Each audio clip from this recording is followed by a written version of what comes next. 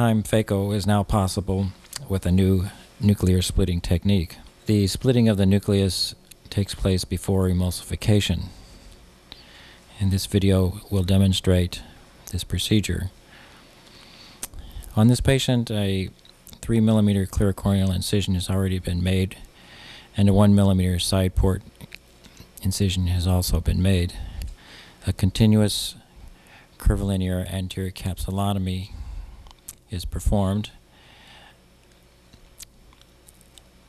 A viscoelastic is used to maintain the anterior chamber.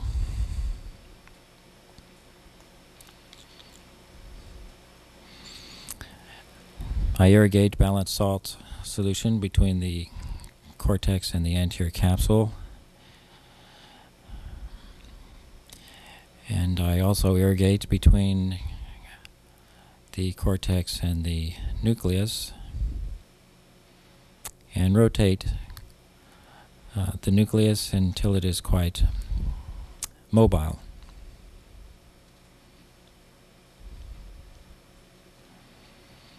I use no special cannula for this irrigation.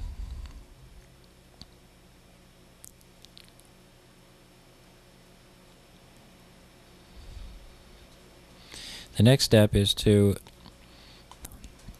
remove the cortex that is in front of the nucleus so that the nuclear splitting can be better visualized.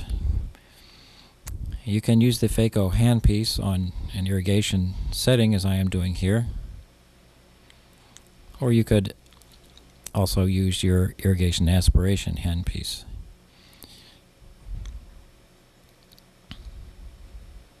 Once the cortex is removed, I insert some more viscoelastic, but just enough to plug the wound in order to save enough viscoelastic for the insertion of a foldable lens at the end of the case. Two special nuclear crackers have been designed for this splitting technique because the usual chopping instruments are not quite long enough at the tip. These instruments are manufactured by Brine Medical, and I have no financial interest in these instruments. So one instrument goes through the side port incision. The second instrument has a reverse curve. A snuggling type of maneuver is done to position them with a slight downward pressure. The instruments are moved towards each other. I found that I can fracture nuclei up to about 3+ nuclear sclerosis with this technique. Once the two halves are created, I rotate and split the two halves into fourths.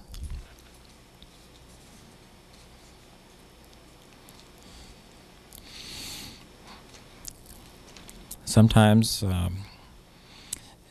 the splitting is very difficult, either due to poor visualization, a deep anterior chamber, or a nucleus that is just harder than anticipated.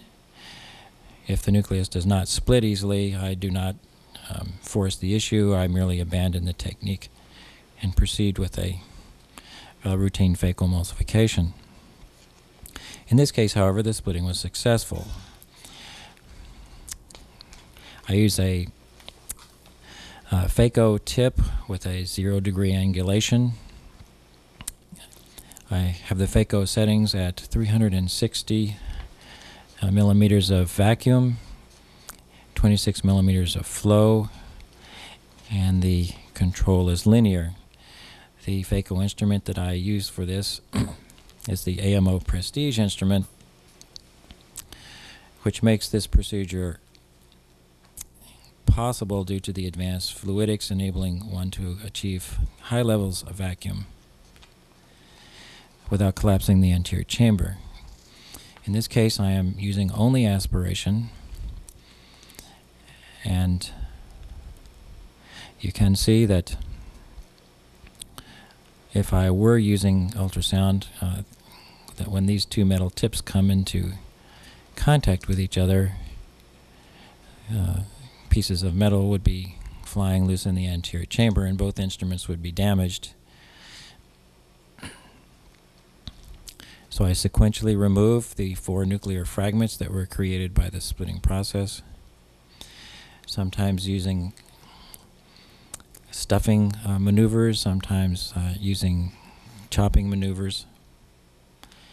But in this case, the entire nucleus is removed with no ultrasonic energy.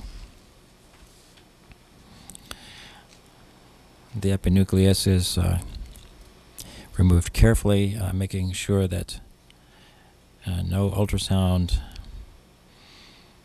energy is turned on, because with the high vacuum the posterior capsule can be snagged and opened with ultrasound. Then I remove the cortex with irrigation aspiration handpiece.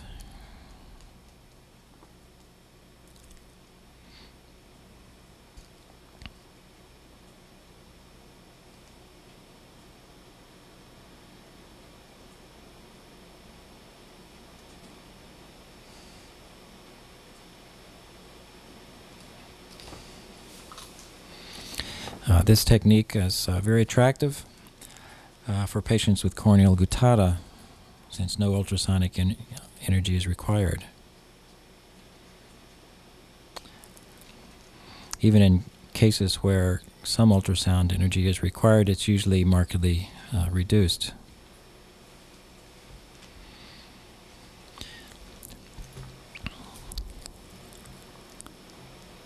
In about 1/3 of my cases in which I crack the nucleus,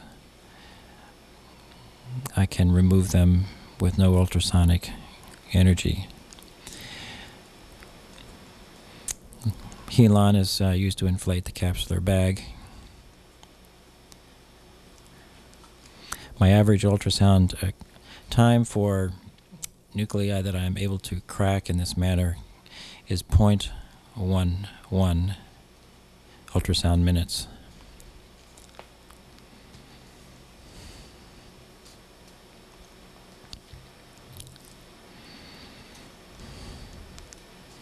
I am able to successfully crack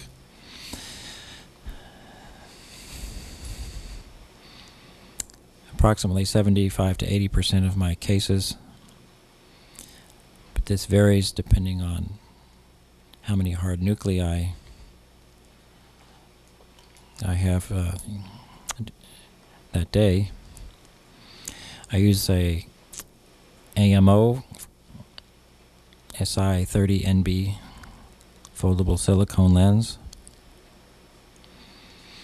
I like to use a 2-step maneuver, passing the second haptic in with a Lester instrument.